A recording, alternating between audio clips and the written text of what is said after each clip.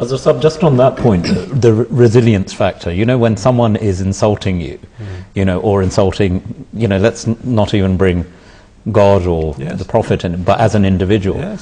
Surely Islam is one of the teachings is that you don't resort or you don't lower yourself to the same level. Exactly. One of the things is when, for example, if you dislike the company you're in, you remove yourself from that company, remove yourself. And, the ultimate thing you can do for someone is just pray for their guidance. I mean, and this was, of course, the way of the prophets. This was exactly his way. So, I take this as the basic principle of the Quran, how we should, what should be our attitude, which he's asking, what should be our attitude toward those whom we may reject as being false. So, the Prophet's attitude toward those who he rejected as false in Mecca was respectful.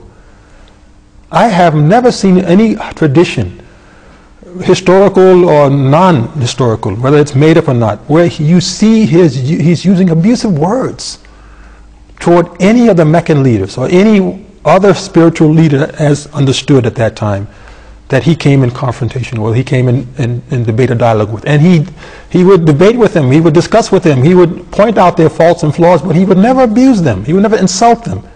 Why? Because he always was attempting to win over the hearts.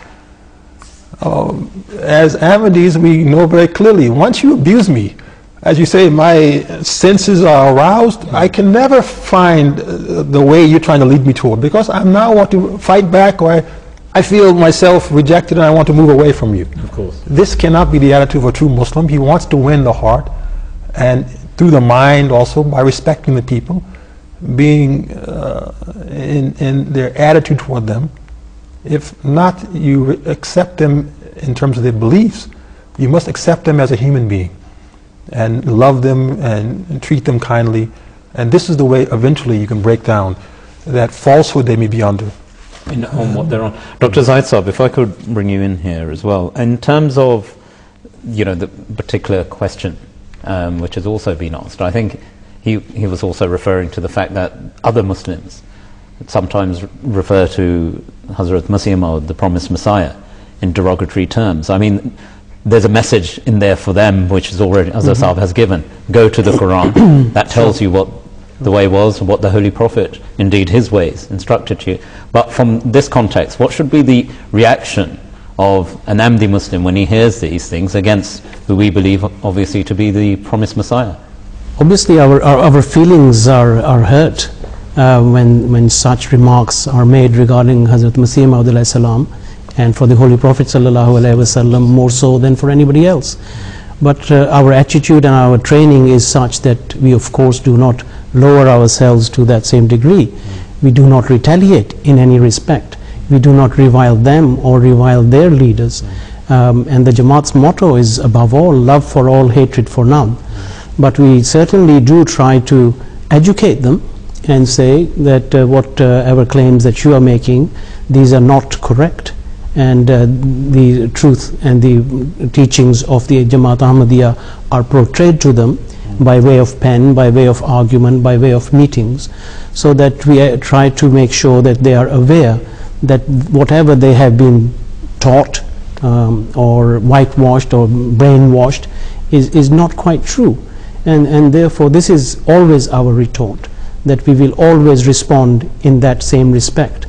And we have seen the response of the Jamaat when the Danish cartoons, for instance, were published. Hazrat Khalifatul Masih gave illuminating Friday sermons on this subject, and in fact the book has now been published both in Urdu and in English and maybe in other languages. And this is out there for people to be able to educate themselves that this is the response of how Muslims react when something like that is said against their leaders. And the Jamaat has defended the honor and the name of all prophets of Allah. Not only that, but in England the Jamaat has also defended instances when the media have said things against Hazrat Isa alayhi salam. This is something that obviously the media are always trying to do, and it has only been the Jamaat which has stood by and said, look, this is a prophet of Allah, we respect him, we honor him, and whatever this has been done by the media here, this is not correct, and we have tried to educate them in that respect as well. Jahangir Sahab, just as a final point on that, I think Dr. Saab touched on the the Danish cartoons. Indeed, more recently, these same cartoons, I believe, in Sweden were reappeared in newspapers, etc. And from a Jamaat response, what is the response which should be outlined to other Muslims as well? Because we see, unfortunately, in our media age, burning books, fatwas being declared against these individuals, the proprietors of the newspapers. Surely that's not the Islamic response. Of course it's not. And basically what Muslims should remember is that anything they do on the public scene is going to be taken to be part of Islam. Of course. And so they're going to give a bad name to Islam. This is a golden opportunity actually for Muslims to show a higher level of civilization. And they should show, as my distinguished colleagues have said here, that we're not going to lower ourselves to that same level. We should show that if you behave like that towards those whom we love and whom we revere, we're going to educate the world and show the world that actually the people you are reviling are the best people of mankind. And this is their character and this is their life. And now, you should be ashamed of yourself for doing that.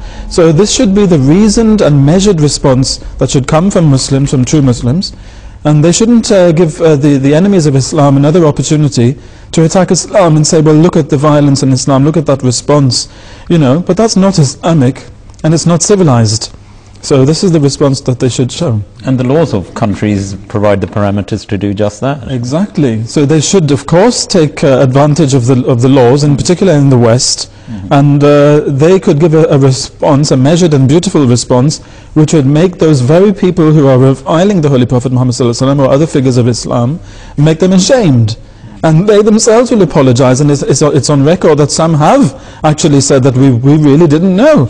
And now we've heard you, now we've learned things, and we didn't know that the Holy Prophet of Islam was such a beautiful personage, and so they refrain from doing it in future. Okay. Well, Muhammad Saab, I think we've answered your question. Lead by example, but better still, lead by the example of the Holy Prophet ﷺ and the guidance in the Quran. You heard the verse, it's there very much to take forward, and I'd suggest share that with some of your other non-Ahmadi Muslim friends as well for the approach they should be taking.